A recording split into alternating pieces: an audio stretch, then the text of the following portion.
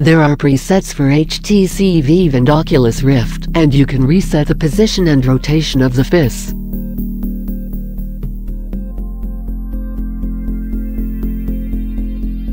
You can adjust the position and the rotation for the X, Y and Z axis of the fist to your controller by clicking on the respective plus and minus.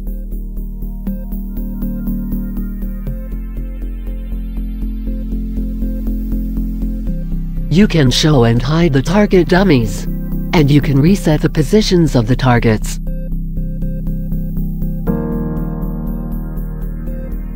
You can adjust the height, the distance and the range of the targets by clicking on the respective plus and minus.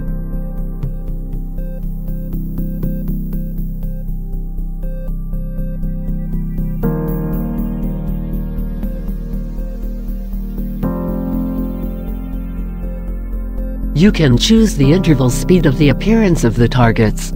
Slow is 200% time, medium is 150% time, normal is 100% time. You can choose the type of sound to be played or random selection.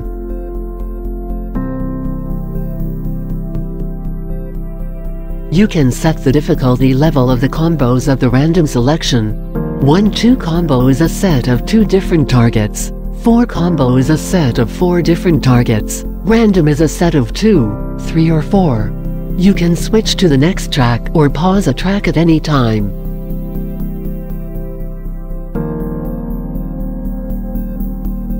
At the end of your workout, deactivate the tower. It only works if the tower is at least 10 meters high.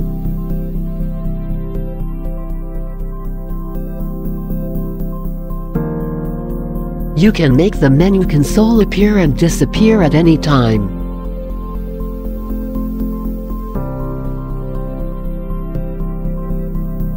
When you are ready, stand upright and activate the tower and your workout will begin. On the left side you will see the information of the playing track. At the right side you will see the information of your performance. There are targets to hit and objects to avoid. The basic elements are cross, hook and uppercut punches, squats, steps, running, dodge and other movements. You work out on top of a tower, which gets higher with your good performance.